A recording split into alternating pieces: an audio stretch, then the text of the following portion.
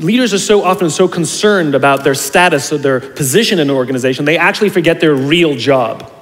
And the real job of a leader is not about being in charge, it's about taking care of those in our charge. And I don't think people realize this, and I don't think people train for this. When we're junior, our only responsibility is to be good at our jobs. That's all we really have to do. And some people actually go get advanced educations so that they can be really good at their jobs, accountants or whatever, right? And you show up and you work hard, and the company will give us tons and tons of training how to do our jobs. They'll show us how to use the software. They'll send us away for a few days to get trained in whatever it is that we're doing for the company. And then they expect us to go be good at our jobs. And that's what we do. We work very hard. And if you're good at your job, they'll promote you.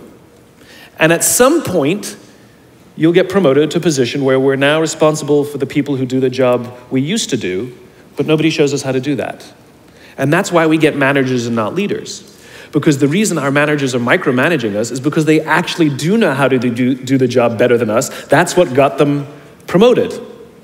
Really what we have to do is go through a transition.